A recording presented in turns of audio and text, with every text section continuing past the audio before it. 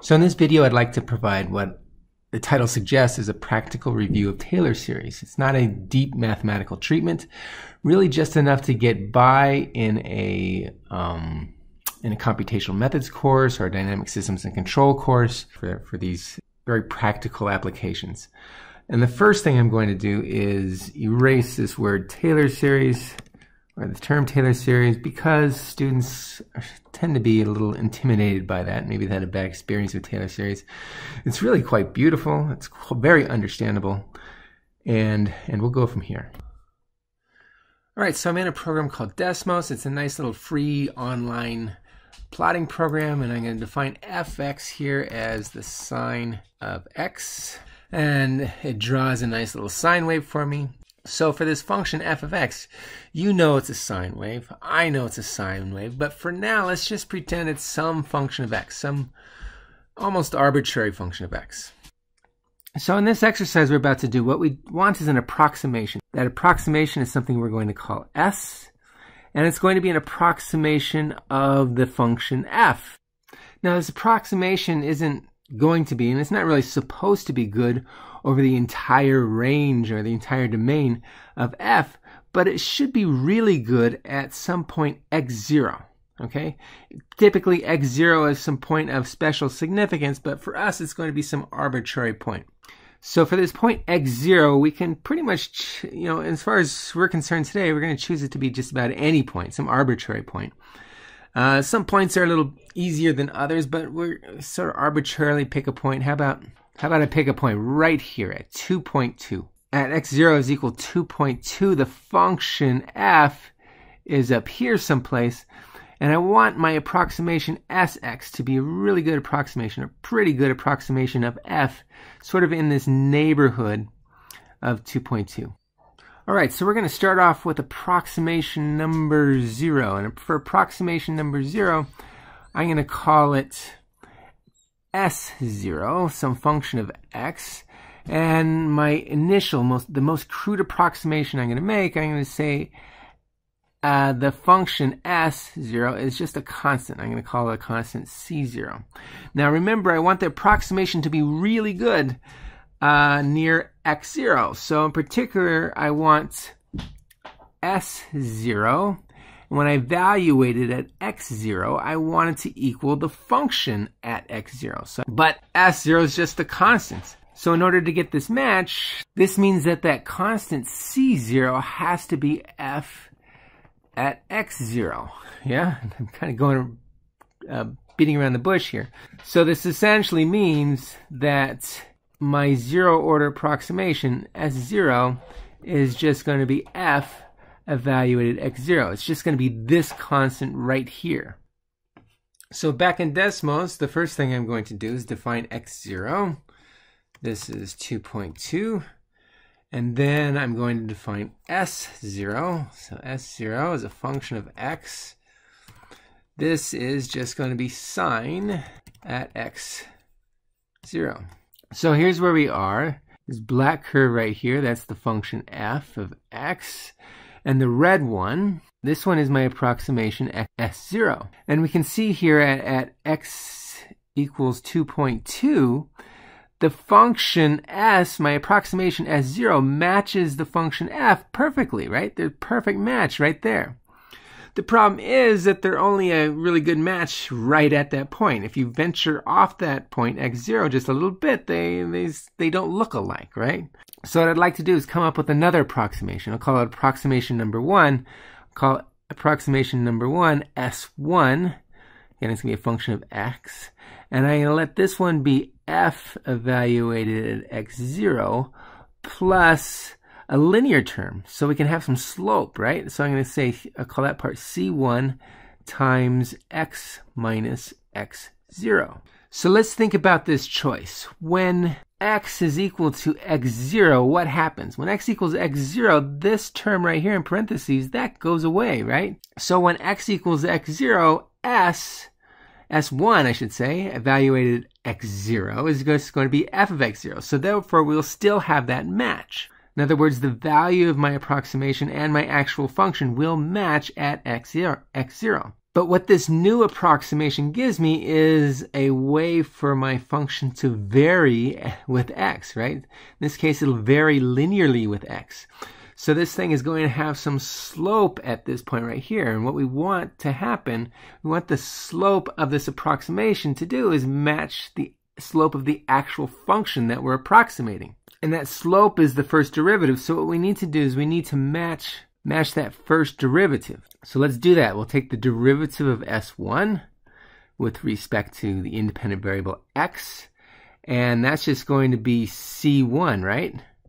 And we want to evaluate this at x equals x0, by the way. And we want this to match the derivative of f. Evaluate with respect to x, also evaluated at x0. So therefore, c1 has to equal that derivative. And therefore, my first order approximation is going to be all this stuff, right? So s1 is going to be the original value of that function at the special point, x0, plus the slope here, the c1 is going to be the derivative of, is going to match the derivative of f. So I'll put the derivative of f with respect to x at x0, and I got this linear variation. And that's it. This is my first order approximation. Okay, so back in Desmos, when I define this new function s1, notice that the very first term, that's the same as s0, right? So when I write this thing out, I can say s1, that's just s0, plus what? I got a coefficient here, which is the derivative of f. The derivative of f is the derivative of sine. Derivative of sine is cosine. And I'm evaluating that at x0. So what we have here is a cosine of x0 times x minus x0. And look what we got there. So this black curve right here, this is the original f of x. The red curve, this one's the zeroth order approximation. This is s0. And the blue curve, this is the new one. This is our first order approximation. So this is s1. Function of x. So there's our new approximation, and you can see the new approximation is quite good, right? New approximation, I can zoom in on this thing, and the function, the original function, the black curve, and the approximation, the blue curve here, they're almost right on top of each other if I'm close enough to that point of interest, the x0, right? If I zoom far enough away, then you can see that they differ. But as I get close to that evaluation point, the x0, these two functions look very similar. So guess what? We're going to make another approximation. We're going to keep the theme going. So this approximation we're going to call S1. Excuse me, this approximation we're going to call S2. And it's going to start off looking exactly like S1. Right, but we're going to add one more term, and you can probably guess it's going to have a quadratic piece. So I'll call it C2 times x minus x0 squared. So what's this quadratic piece going to do? Well, remember my S1, my previous approximation, it matched the original function at x0, and it also matched the slope beautifully. Right? But the original function, the f, was curved here, right? And s1 cannot be curved because it's a linear function. So we're adding this quadratic piece to our second order approximation to give our approximation some curvature. And in order to get the right coefficient here, the c2, what I'm going to do is get the second derivative of my approximation, the s2, to match the second derivative of my original function f at the point x0. So I'd like to make an observation here. Let's take the derivative of s2 with respect to x. And when I do that, what do I get? This first term is just a constant, so I take the derivative of that, that's 0. The second term, this df dx, that's evaluated at x0, that's a constant.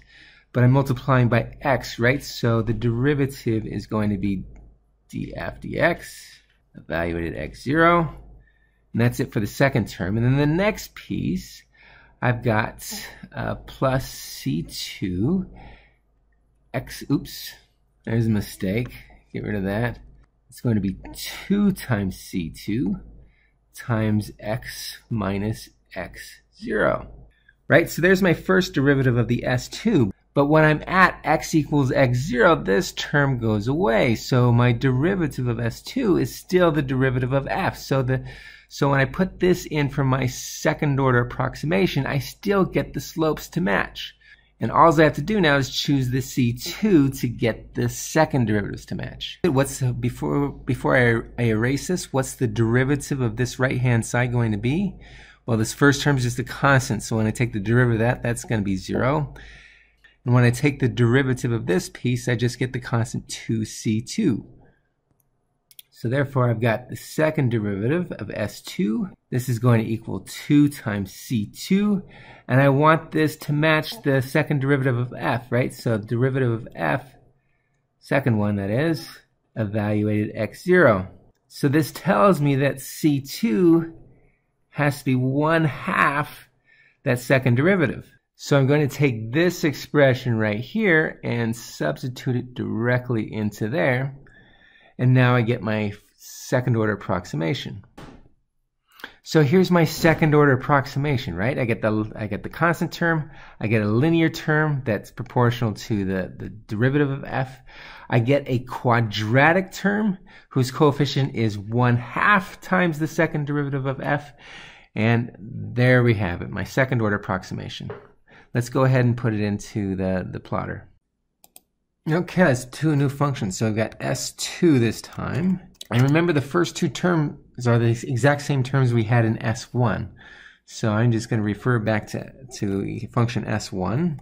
And now I get to add in my new piece. My new piece had the second derivative of f, right? F was sine of x. So therefore, the first derivative was cosine. The second derivative would be minus sine. So let's put a minus here. Minus sine, evaluated at x0. Remember, I have to divide this whole thing by 2 as well.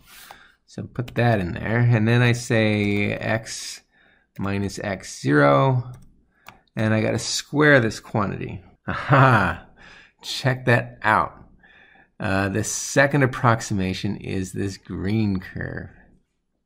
And let's make the observation right now. This green curve, let me zoom in on it a little bit. So the green curve at 2.2, here's 2.2 right there. It matches the function perfectly. It has the exact right slope, and it has the exact right curvature of the black curve. Remember, the black curve is the original curve we're trying to approximate. And it's just hugging that black curve along, wow, it's along a curved path. Look at this thing. So when we're really close to the point of interest, I can get a little bit closer, these curves just match up beautifully. And I can keep on playing the game, right? I can come up with a third order approximation, which not only matches the value, the first derivative, the second derivative, but I can make it also match the third derivative.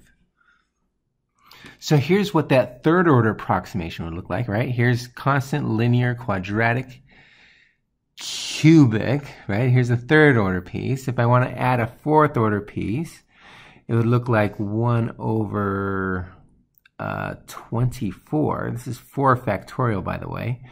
Down here, 1 over 4 factorial, fourth derivative. Here's what we get. And if I wanted a fifth order approximation, in other words, I get an approximation that matches the fifth derivative, like so. And then this goes on. I can add as many pieces as I want to get higher and higher order derivatives to match. And by the way, this thing has a name. It's called the Taylor series. It's an infinite series. I can go on.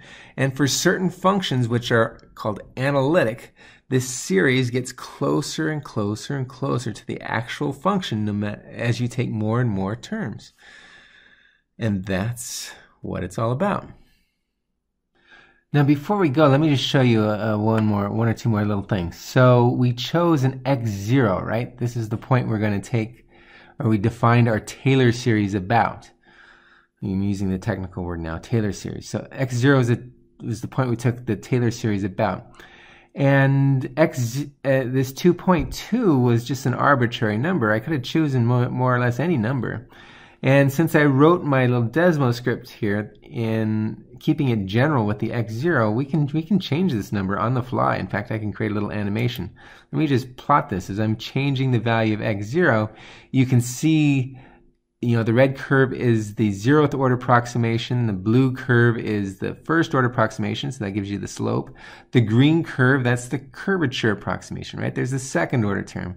And it's just mesmerizing, I think, just to watch these things sort of move around as you change the point at which you're defining the Taylor series about. And we're heading back now. Yeah, so loop that thing. That thing's awesome to look at.